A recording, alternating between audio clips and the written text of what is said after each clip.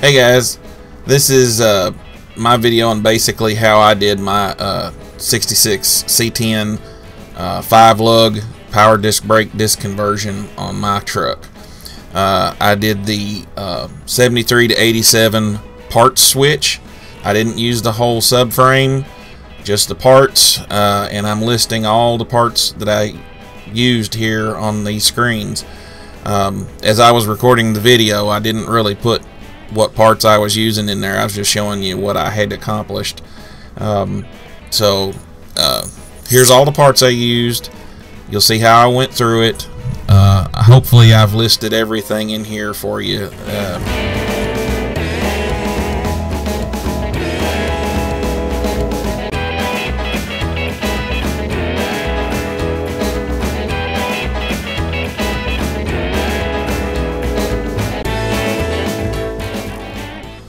This really isn't part of the disc brake upgrade, but if your truck is like mine, it's wore out as crap underneath, and I would highly recommend the U-bolt conversion kit.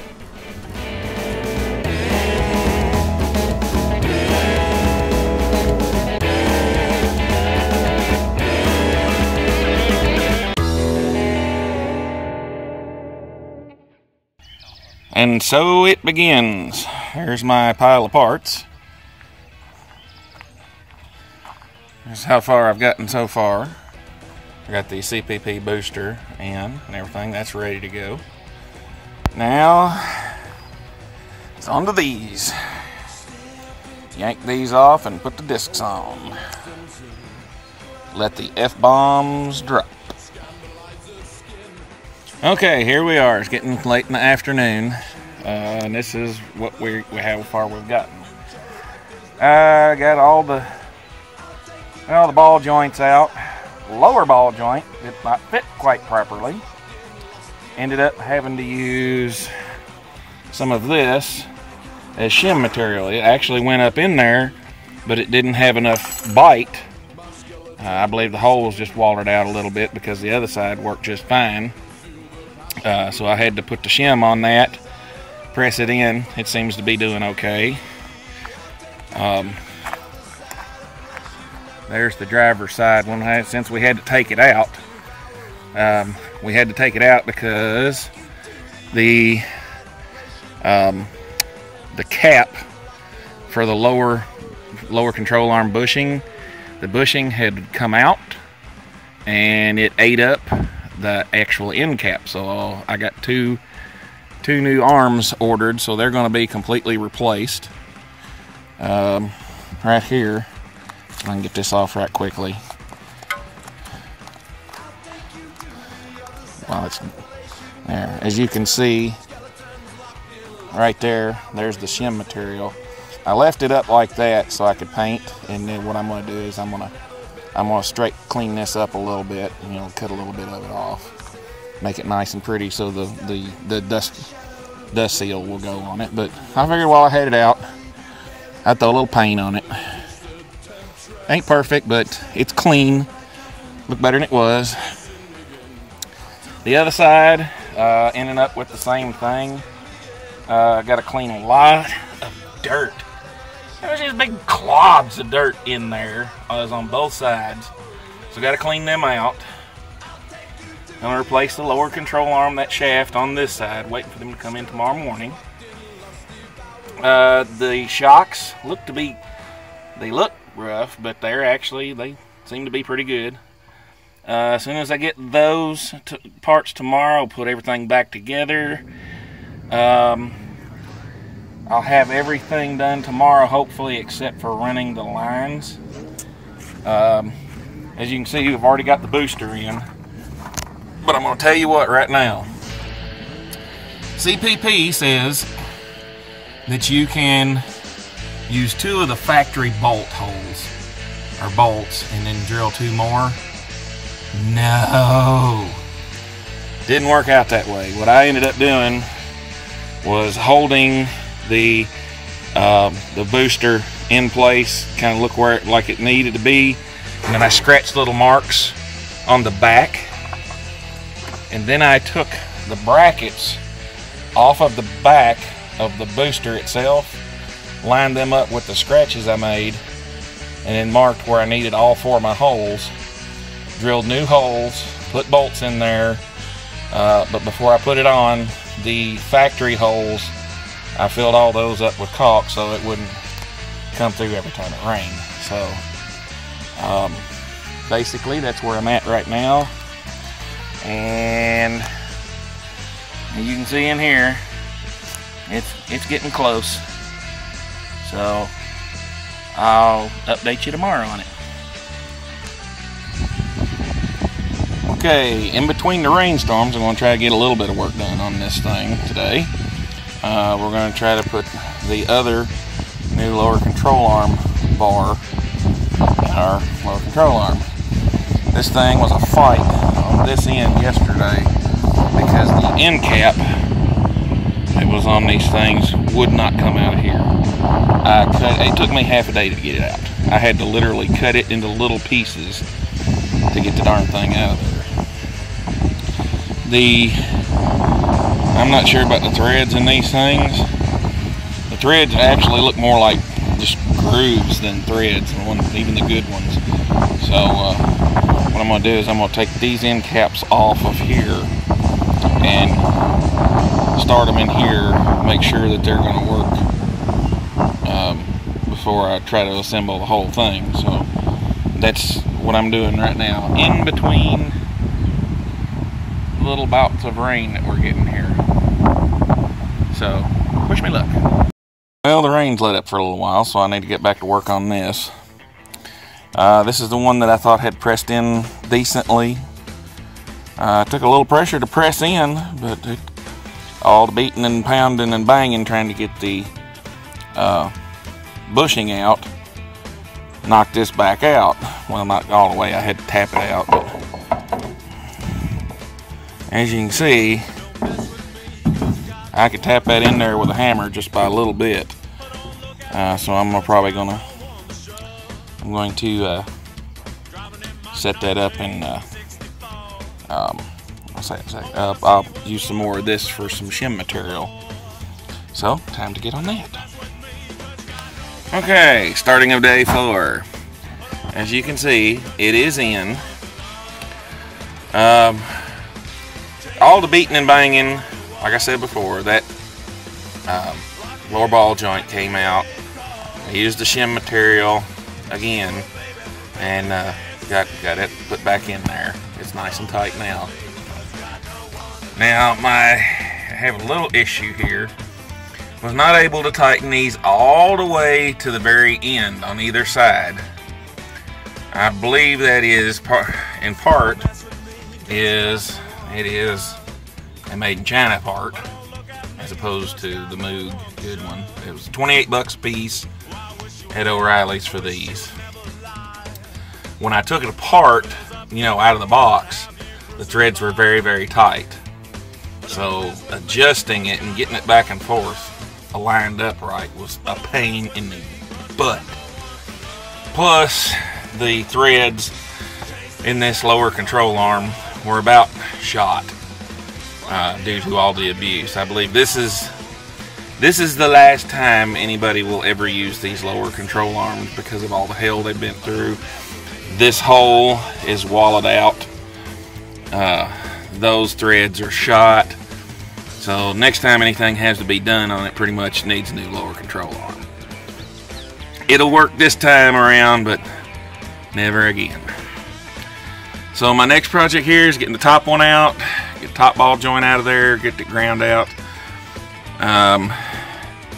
and get this tie rod end redone here. Hopefully the rain will hold off long enough where I can get that done and we'll be good. I'll get it wrapped up. Then probably my next day off, Wednesday and Thursday, I'll do the lines. Alright, well, until next time. Well, here's where we're at so far today. As you can see, I've got this in. Had to replace the whole bar for the lower control arm bushings because they were all ate up. Problem I had was nobody could get the little U-bolts. So I had to make do. These are a lot beefier than the little U-bolts. They're in there good and tight. And basically what it is, it's a trailer shackle set that I got from Tractor Supply Company. Drilled the holes out a little bit bigger on the frame there and put some big heavy bolts in. Those are 7/16 bolts, which is about substantially bigger than the little U-bolts that were holding it in, so I think this will be a pretty good upgrade. We've got our disc brake setup on.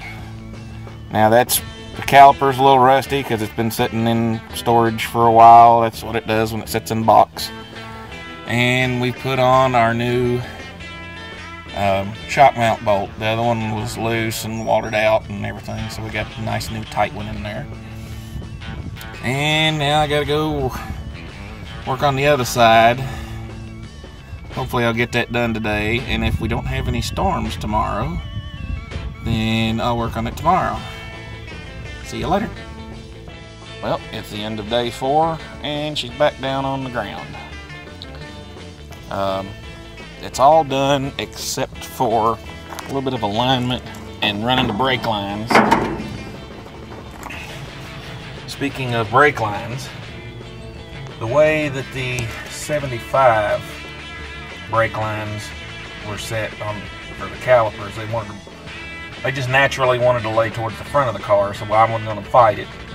So I'm running a hole through the frame where it goes, and then making it go through the frame. I'll attach there, and I'll either run under the front of the engine along the crossmember and up to the booster master cylinder, or I will run back through the frame and behind the motor and get that all hooked up. Yeah, it's messy in here. It's dirty. It cleans up good, so pay no attention to the dirt and stuff. Some of the things that I ran into problems with were, this wasn't really a problem, but it was a misunderstanding on my part, was our little adapters right here for the tie rod ends. What you have to do to get these to work is you have to use a new outer tie rod end as your inner tie rod end because of the direction of the threads. I did not read those instructions on the website. It's because it's down towards the bottom, and I said several little words, swore they were no good, but they turned out to be okay. So, like I said, this is the end of day 4. Got to clean up all my stuff, of course. But as you can see, we are 5 lug. Now I changed out my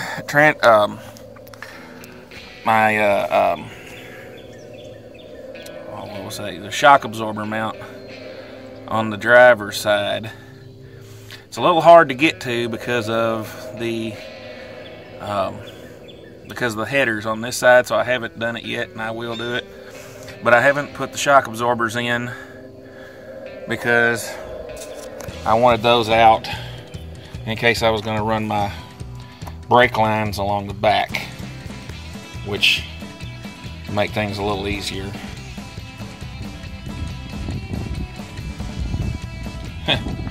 Wants to zoom in on its own. That's not me doing that.